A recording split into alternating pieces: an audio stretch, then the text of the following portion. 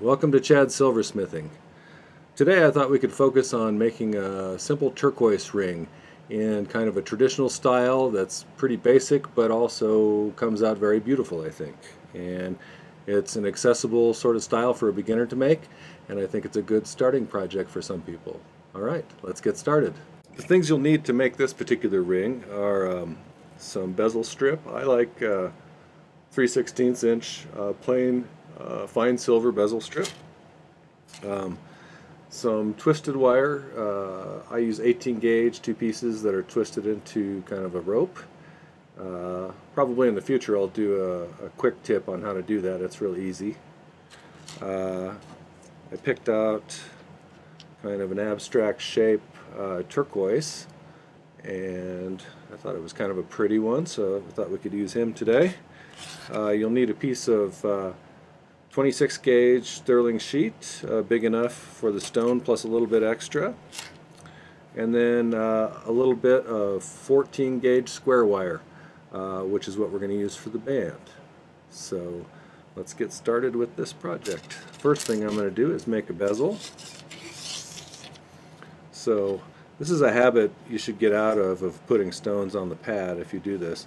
I don't know how many times I've seen somebody, when I wasn't paying too much attention to what's going on, somebody in one of my classes cook their stone because they get used to working on it, setting it on their pad, and then when they start soldering something they'll cook their stone. So bad idea to get into the habit of, so I'm not going to do that for you today.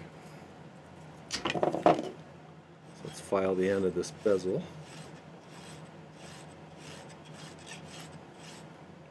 Get it flat.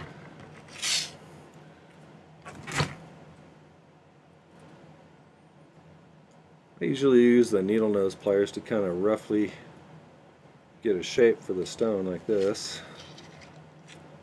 to get it started before I set it down on the table like that. We'll just kind of lay it over that and tighten it up as much as we can with our fingers. I have to lean over the view here for a second. See that there. When I cut the bezel, I'm going to actually, they meet right here, but I'm going to add a little tiny bit extra. I usually tell people about the width of the pick that I'm going to use to scratch it, to make the mark there. And then I'm just going to cut it off right there. And then I'll have to file that end flat. And then I'll be done with the bezel for that, unless I mess up, which is always possible.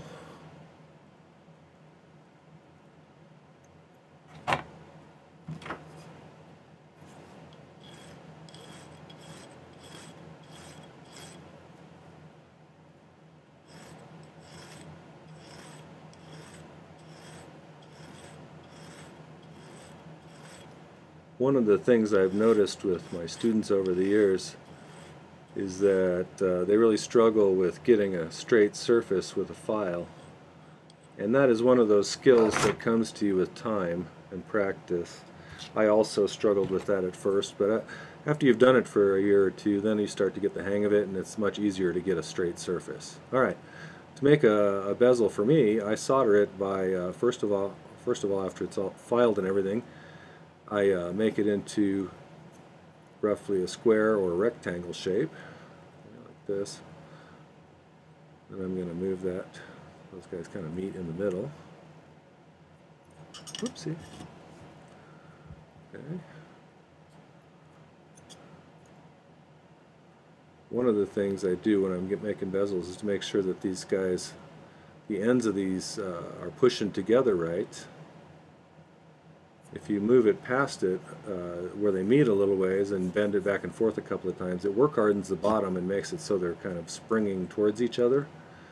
And once you do that, they're pushing together a little better, and you'll have fewer problems when you go to solder the bezel. Okay, I'll put my solder. There's my solder. For a bezel, I usually cut a piece that's about 1/8 of an inch by 1/8 of an inch. With a couple spares floating around just in case I lose one or something. All right.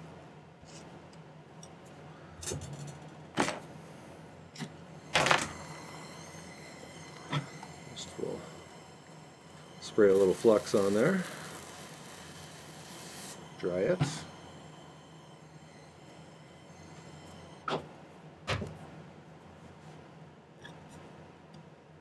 Oops, pick up my piece of solder and whoopsie.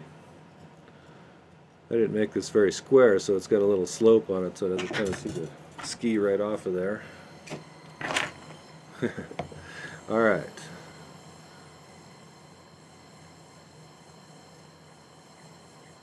Okay, get that guy soldered. When you're soldering bezels, it takes about 4 seconds to get them to solder and about 5 seconds to melt if you're not real cautious about getting it off pretty quick.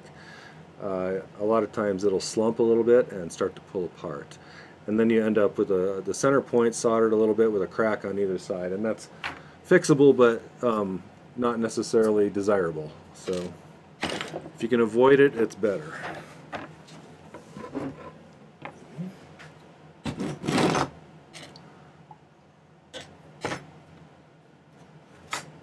Okay, dry this guy off.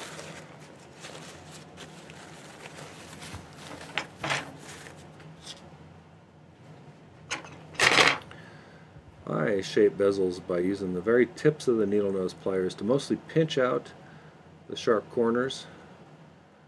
When I see people struggling with bezels, a lot of times it's because they're sticking the pliers all the way through to reshape it.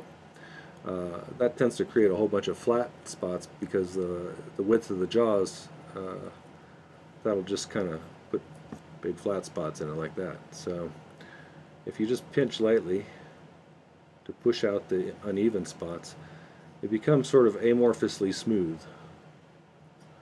Okay, and when you start to get it like that, I can start to kind of eyeball my shape of my stone here.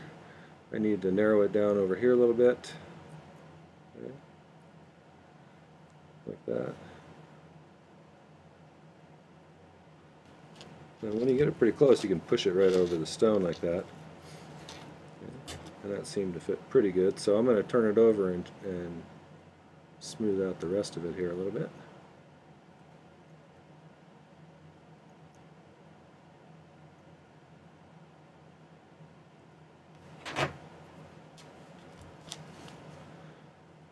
Look at it. I have a little bit of extra room there, but not so much as to where I think I need to worry about it.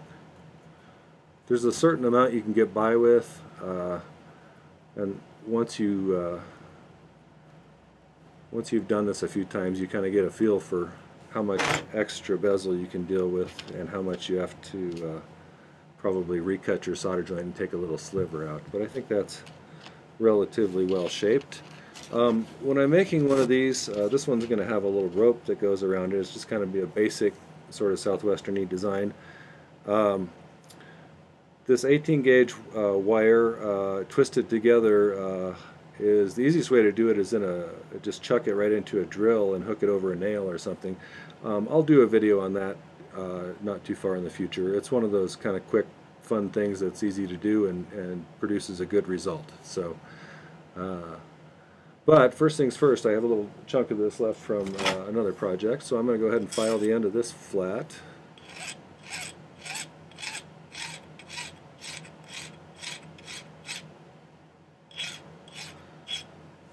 Most people I've met have a filing face. It's usually this. I'm not sure why people stick their tongues out while they file, but I've noticed over the years that a lot of people do. Alright, so once I got it filed up flat on the end, I'm going to kind of roughly shape it with my pliers to get it kind of sort of in the shape here. The thing about putting a rope around one of these guys is you want it to be super tight, because if you have any gaps between the rope and the bezel, it looks pretty amateurish, and we don't want your projects to look amateurish. So when I do cut these guys, normally when I'm cutting something, I leave a little bit extra for filing purposes. But since I want this to be so snug, I'm going to make a mark right where they meet, and I'm going to cut it so that when I file it, it's actually going to be slightly too small. So where did my wire cutters go? Oh, they're there. Okay, so I'm going to snip this off. The reason we can do this is the twisted wire is two wires that are not soldered together, that are just twisted tightly, and they will stretch open as you put pressure on them a little bit, and the spiral will become a little less steep, and then it becomes too loose. So if we cut it to where it's just a tiny bit too small, it'll be too snug to fit over that, and we have to kind of force it over, and that way you get a really tight fit, which is nice, and ends up looking a little bit more professional. Okay, fun thing about this is you can go to the effort to line up the twists on these guys when you go to solder them, but generally the pattern of the twist is confusing enough to the eye that without really even doing anything other than just kind of putting them together, it's difficult to find that once it's soldered together, especially once it's all polished and everything. Almost nobody will be able to find that, of course, except for you, because you're your own worst critic, just if you're anything like me.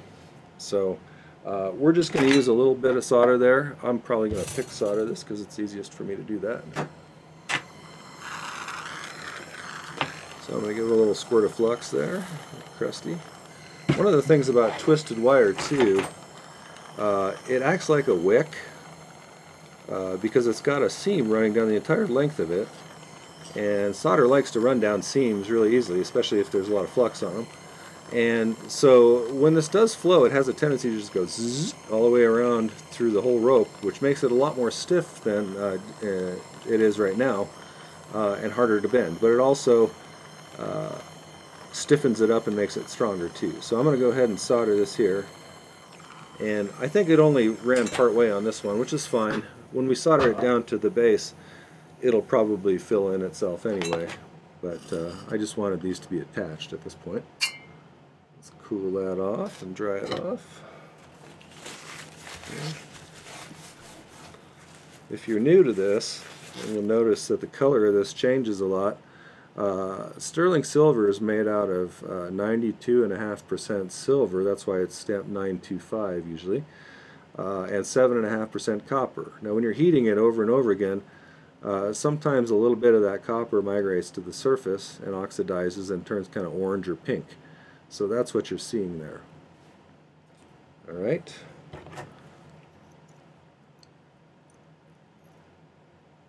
I'm just going to do a little manual shaping here.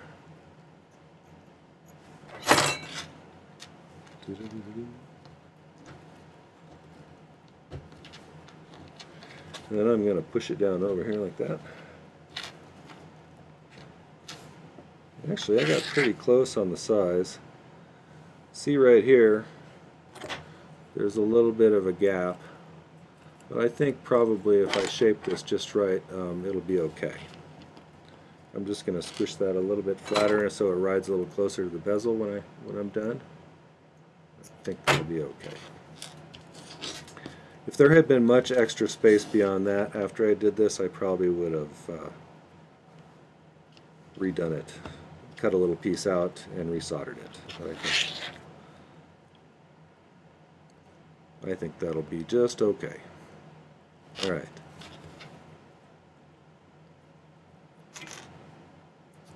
So one of the things that I do that the gentleman who I learned from always thought was funny and made fun of me for, in good nature, was that when you go to solder this rope down to a surface, it takes quite a bit of solder because you have a whole bunch of little raised areas that are only in contact with the sheet in those spots with gaps between them. And so use quite a bit of solder. You can get it to run all the way around and fill in those gaps, but as a rule solder doesn't like to fill in gaps in general. So what I do is I take my file, and on the side that's going to be down to the sheet, I'll file it sort of flat.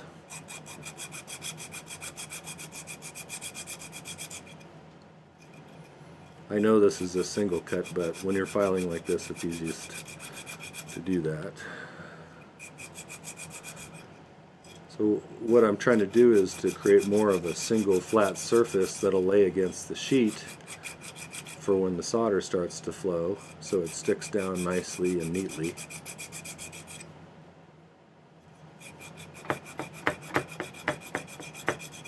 I wonder if I have a filing face. I don't know. I probably scowl when I file. I've been accused of being scowly before.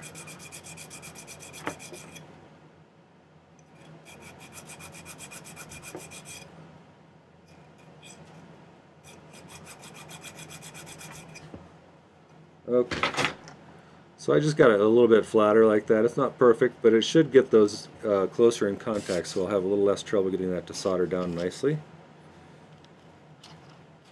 So I'm going to put this back around here. I'm going to pop that stone back out.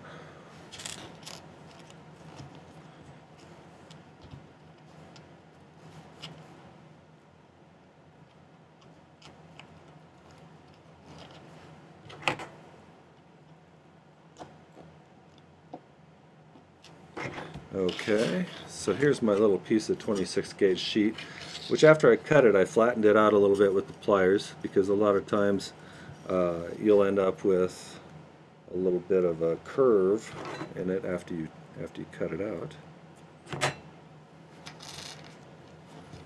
And that makes it a little harder to solder stuff too. So with this, position that. So I usually cut the piece of sheet after I do the making the rope and the bezel, but since I wanted to have a view of what the materials were going to be, I cut a piece of sheet in advance. So I'm pretty close to the minimum that I could use on this piece here and still get by with it. I want to have plenty of room for that rope to solder down to that sheet, as well as the bezel to solder down to the sheet. So what I'm going to do is I'm going to flux it, dry the flux, and then to get the bezel soldered down, I'm going to throw a few pieces of solder in there, and I'll use my pick and push them up against the edges so that they're in contact with the bezel and the bottom. And then I'll also lean a few pieces on the outside rope here so they're touching the bottom and the rope. And quite a bit of solder. I use quite a bit of solder on this operation because it really gets it to solder nicely if you do that. So let's cut a little bit more solder.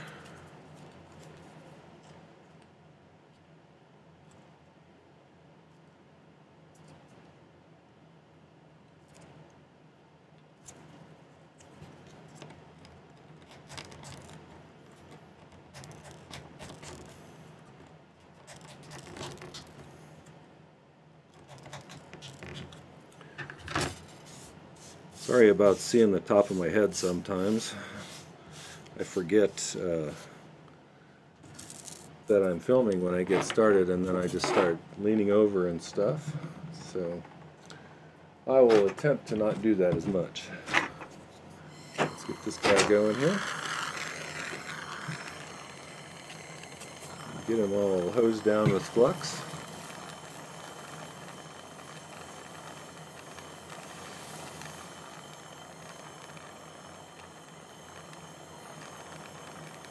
Okay, the flux tends to bubble up high, and if you keep heating it, it'll settle back down again.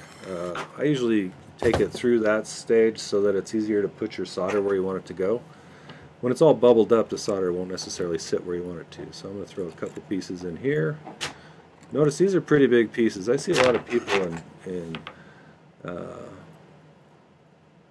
demonstrations on how to do things like this that use just little tiny pieces of solder. And for me, that seems like a lot of extra work. But everybody has their own way of doing stuff. One thing that you can do if you have trouble getting your solder to like lean up on these sloped areas, the flux does, when you get it hot, it does get sticky. So if I lightly heat this while I'm positioning these, a lot of times they'll stick to it because it's fluxed. That is a good tip that I wish someone had told me early on, to get it a little sticky with the heat.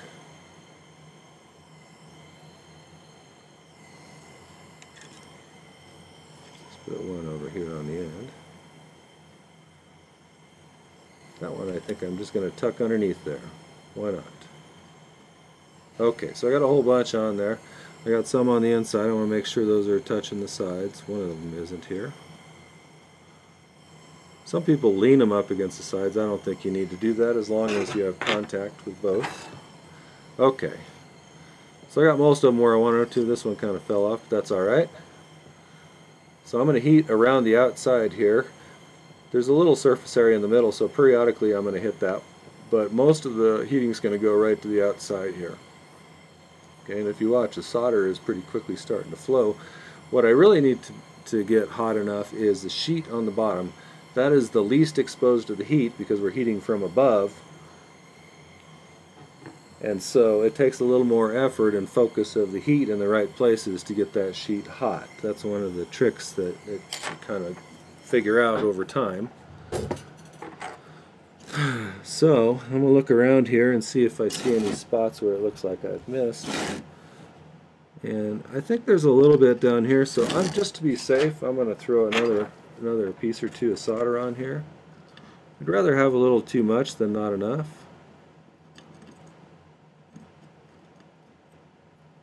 The thing is, these ropes, because they're two wires twisted together, have a lot of surface area on them, so they can absorb quite a bit of solder before you start to lose the definition that it has that makes it look like a rope. But you still don't want to overdo it too much.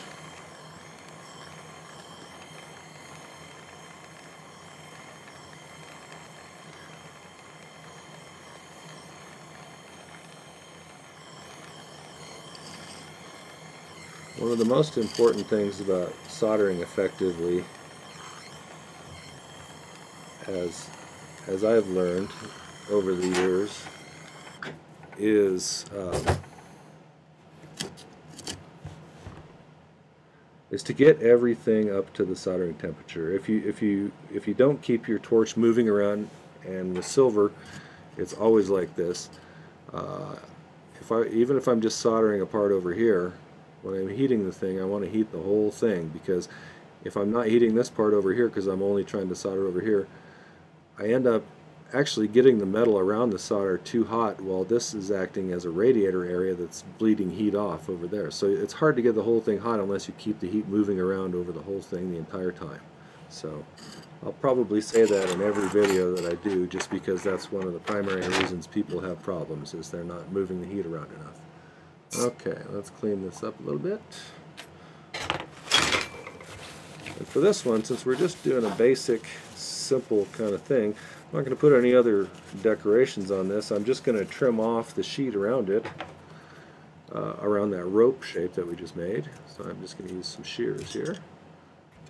These little Fisker shears, honestly, for thinner silver sheet, are amazing, and they're cheap. They're just craft shears, I believe. The best ones I ever found were OXO kitchen shears of a particular model that I really loved and worked great for this. And then they discontinued that model, and I even called the company and tried to get them to see if they had a box of them somewhere that they'd be willing to sell me some, because my one pair originally finally broke after a while. What I'm doing now is I'm just filing down the excess sheet that I couldn't cut off with the shears.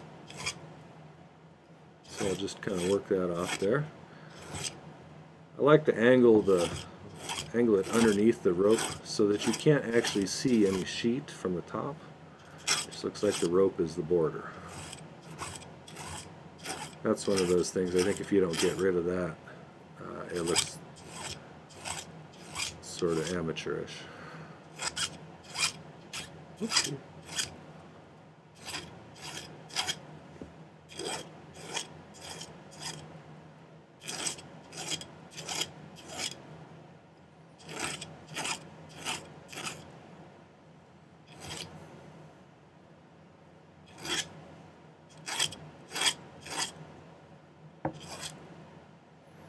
Okay, so I just kind of filed it so it's flush. From the top you can see it looks like it's just a rope going around the outside.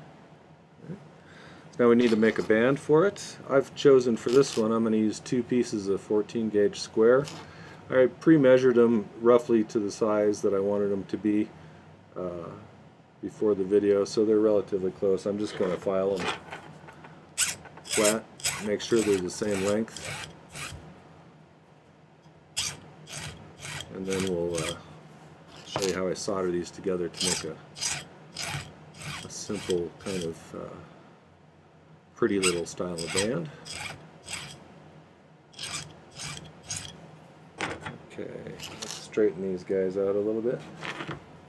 I found that these flat nose pliers like this work really good for holding it when you're trying to straighten stuff.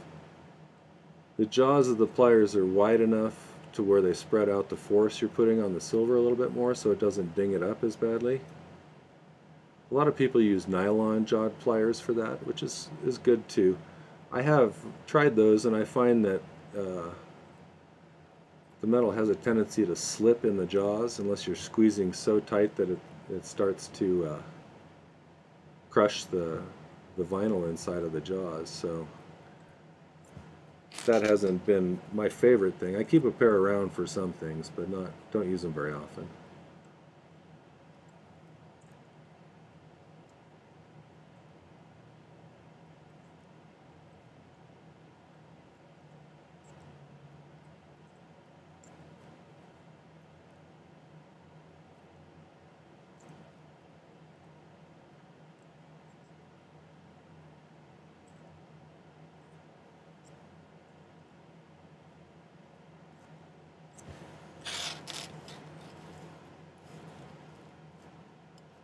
That one's slightly longer than the other one, so I'm just going to file it a few more strokes here.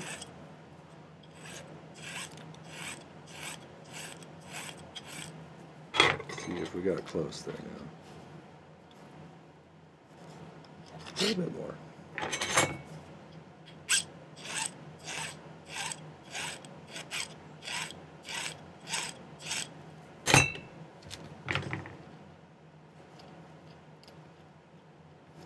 That's pretty close. Alright, so we're going to find the center of this guy. I like to keep a Sharpie around because they're good for marking things. Okay. Let's see. 3/16.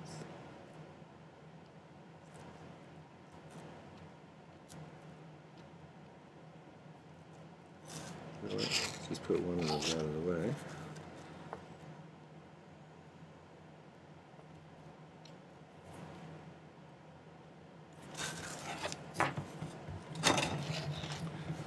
Okay.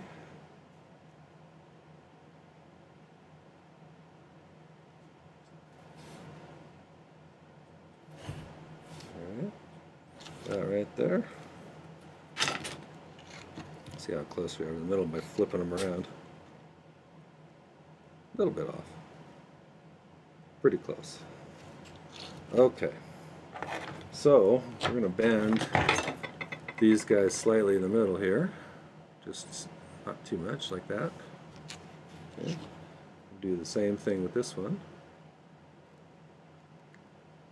We try and kind of line up the angle pretty close. It's not really a set angle you have to use here. Oops, went a little far that time.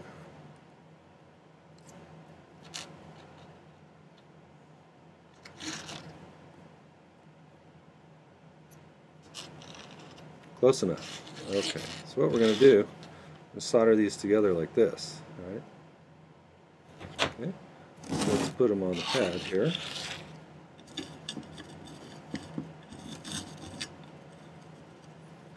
Get them lined up. Okay. A decent sized chunk of solder there. And we're just going to flux it.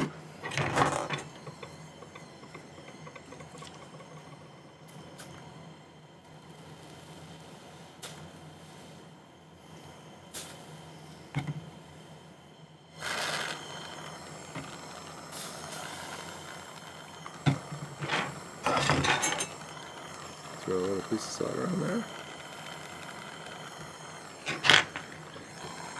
Again, when you're heating silver, you always heat the whole thing.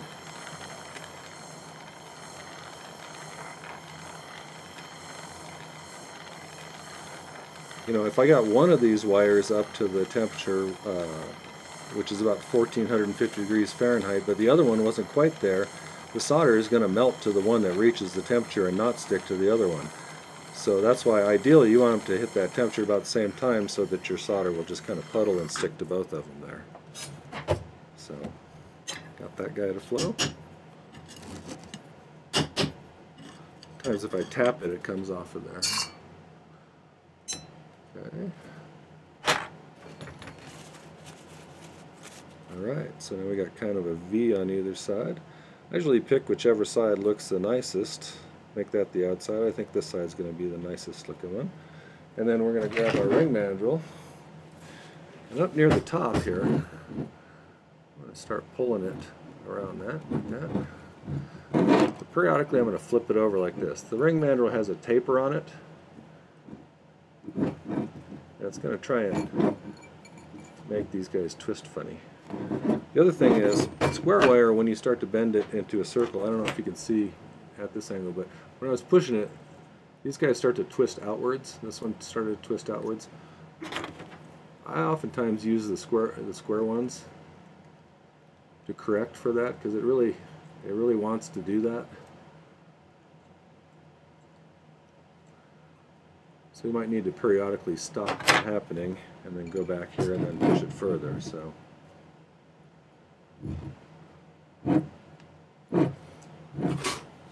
going to push it up here a little bit, tapping these downwards, flip it over.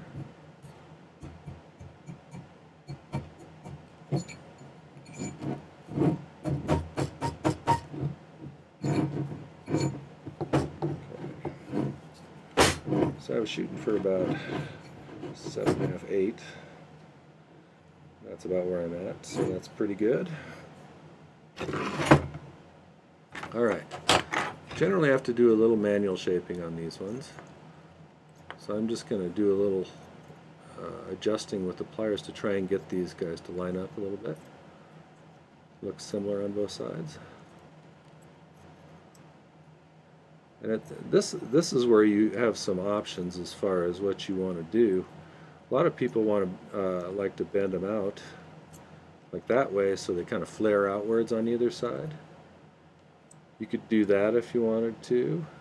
Some people like to do where they bend inwards like this.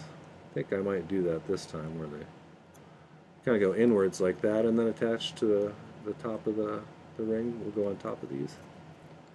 Kind of like that look sometimes. More like that. So I think I'm going to change them both to that style.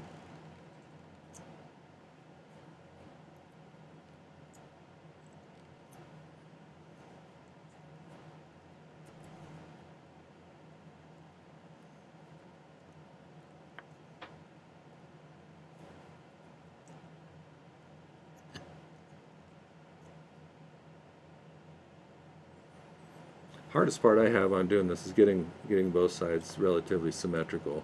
That's always one of the challenges of when you're trying to get things to look the same on both sides. Of course, I guess you wouldn't have to make them both the same on both sides. You could do one in and one out. That might look kind of cool. Or you could do them both sweeping one direction and the other sweeping in the opposite direction. I think those would be nice. Alright, so when I'm doing this, I'm also looking at the level of these guys, how flat they are to each other. And because eventually here, I'm going to take the file and I'm going to try and file a nice flat surface. Because what we're going to do is we're going to mount this, we're going to take the bezel that we created, turn it upside down like this, and we'll mount this thing on there like that. And to do that nicely, I need to flatten those out so it sits a little better. So we're going to do that. So this might take me a minute. Guessing when I'm editing this, I'm going to speed this part up.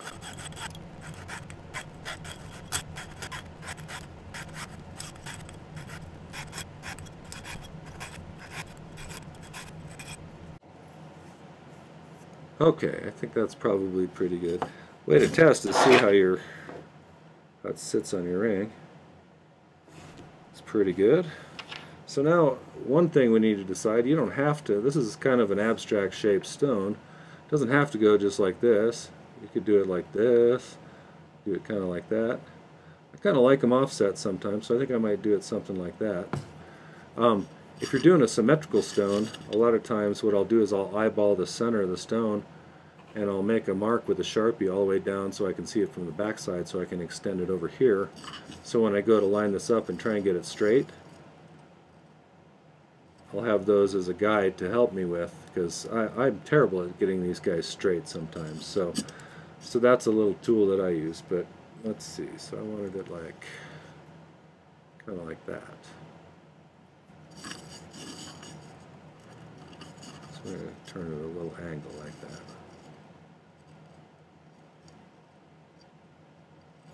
Okay. I'm just going to kind of center it there. And then find my flux here, or my solder. Cut myself a few little pieces of solder here.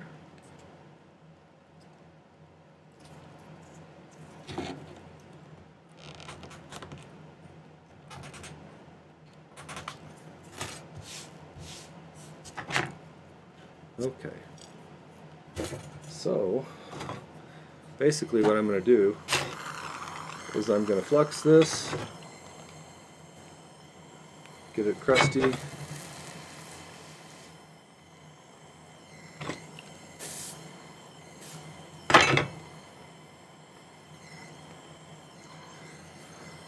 and then I'm going to put 4 pieces of solder. I might not even need 4, because sometimes when you set these in here it's touching both the bezel part, the bottom of the bezel there, as well as the band part. Just to be safe, I'm going to put all 4 of them in there. So when you go to heat these guys, the band being up on top, heat rising and everything, gets hot pretty easily. Also, we're heating from above, kind of, so that also exposes it to the heat more easily. So when I do this, I'm going to focus kind of around the base, where the bezel and the rope are.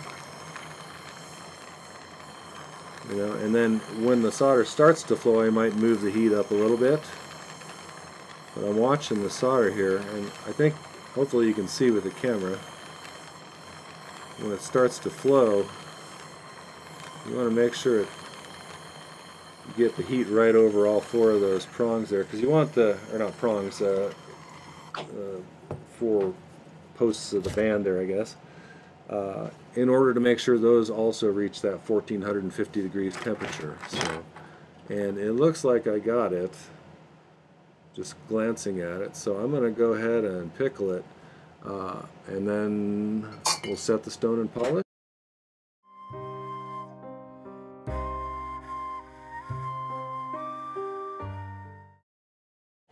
Okay, let that pickle for a while,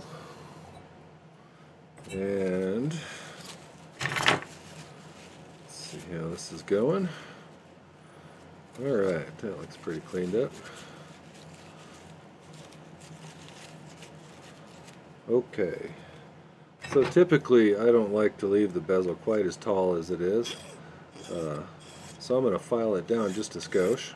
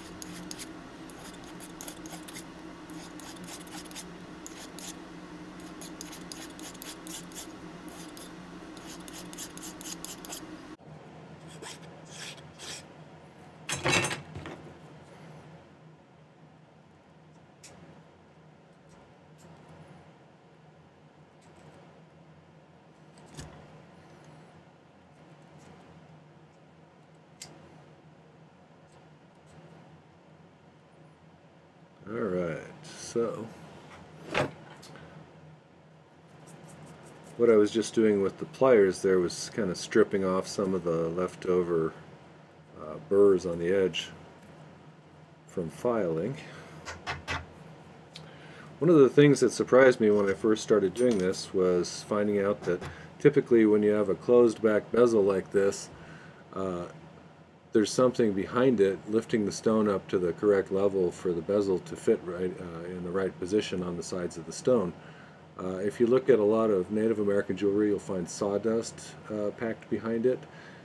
Some people use all sorts of strange stuff. I've found that tagboard seems to hold up the best as far as not losing its substance over time as moisture might get underneath the stone and such. It still seems to hold together and keep the stone tight in there. So what I'm going to do is I'm going to actually cut a little bit of this tagboard.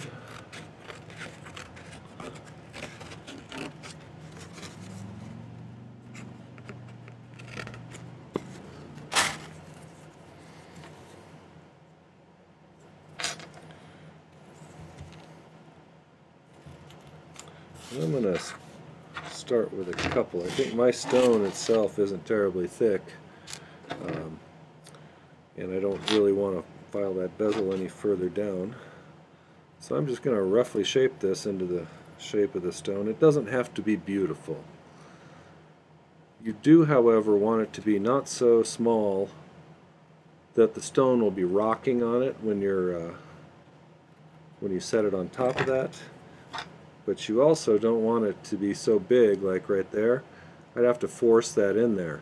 If you force it in, part of the tagboard will ride up the side of the bezel and cause your stone to sit at an angle. And we can avoid that easily just by making sure it's loose enough to just fall out of there freely. A good way to check would be to just flip it over and see if it comes out. So another thing I'd do is going to probably take a couple of levels of this to lift the stone up to just the right height.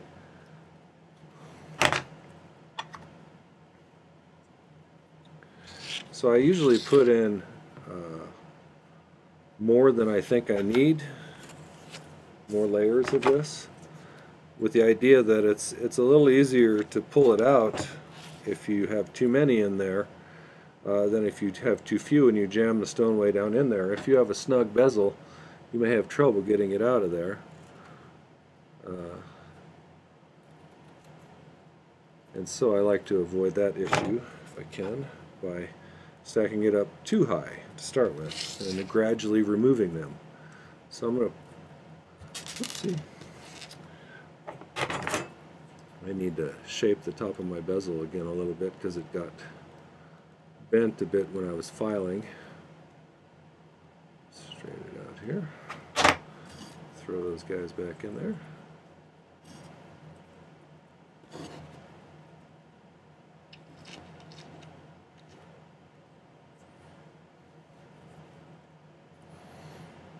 Let's see where we're at height-wise. Okay, so when I push down on that pretty hard, I can see that the top of the bezel here does not reach far enough up in order to be able to be bent over the curve of the stone there. So that's what I'm looking for here. Oopsie. It's going to be one of those days. Okay, so I'm going to take one of those out and see how it looks. Because 3 was just too many, so we'll see how 2 looks. Alright. And 2 I think is just fine. It's almost too deep with 2. I could, if I wanted to, peel one of these in half to make it just slightly higher, but I think I'm going to go with just being a little bit low, because I'd rather have it securely in there than riding the very edge of being secure. So we'll go ahead and set this in here.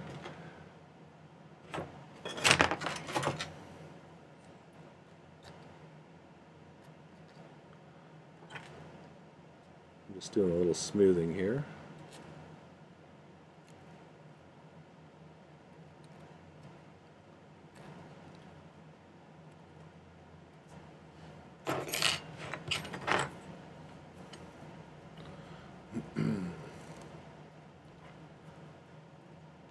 I'm setting, a lot of people use different tools to do this. I've found that for me the needle nose pliers has all of the surfaces I need on it to do it. First step that I do, if you've ever watched my bezel video, is I'm using the flat side of the needle nose pliers to push that bezel up tight against the stone to start with. And then once I have it relatively tight up against the stone, then I take that same flat edge and I'm going to start rolling it over the stone. And I'm using a lot of pressure when I'm doing this. So, like I said, there's a lot of people use different tools. There's a tool called a rocker tool that pushes bezels down pretty well. There's a standard burnishing tool that a lot of people use. But I found that I can get all of the things that I need out of the little chain nose or needle nose pliers here. Okay, so once you've got it curved and laid over the curve of the stone like that, the last step is called burnishing, and I use the rounded outer part of the needle nose pliers here, and what I'm doing is I'm just kind of taking that and rubbing it with quite a bit of pressure right where the edge of that touches the stone. And I'm really kind of, if you can see it, it'll peel off any of those last burrs that were left there, and it leaves kind of a shiny line on the top edge because it's really pushing it down hard over the stone there and smoothing it out. So I usually tell my beginners that when they're setting a stone, if their hands don't hurt a little bit the next day, they weren't probably doing it hard enough. The more you do this, the stronger your fingers get over time too. It becomes interesting because people can't understand how you're applying so much pressure, but a lot of it is just figuring out the right angles and the ways to hold things in order to apply that pressure. So, and I think that's looking pretty good so far. So what I'm going to do next is I'm going to go ahead and take this into the polishing room. Well, I'll probably do a little cleanup with the Dremel, like right here and stuff. And then I use the Dremel to do the insides of these guys, because the little finger-shaped polishing things that go on your polishing machine are a little bit scary to me. But I like the Dremel for the insides. The outsides we'll do on the polishing wheel though. So I'll bring this back when we're done and we'll call it good.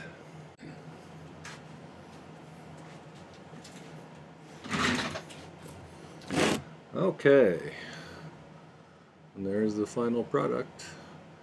I went ahead and after I polished it, I used a little oxidizing compound that I have to turn the recessed areas darker.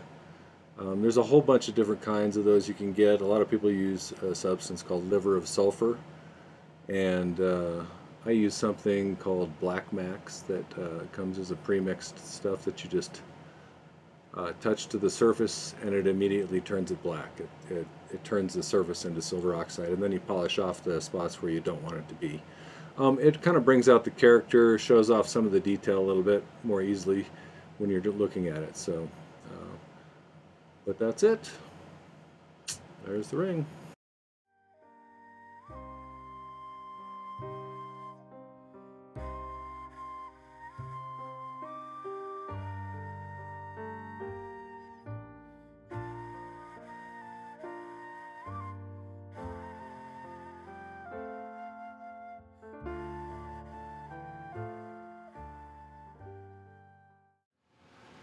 Please consider liking this video if you enjoyed it and found it useful, and if you could share it with others who might find it useful as well, that'd be great. And I would love it if you would subscribe to my channel. So thanks again, and feel free to leave comments for me, including constructive criticism. Take care and happy silversmithing.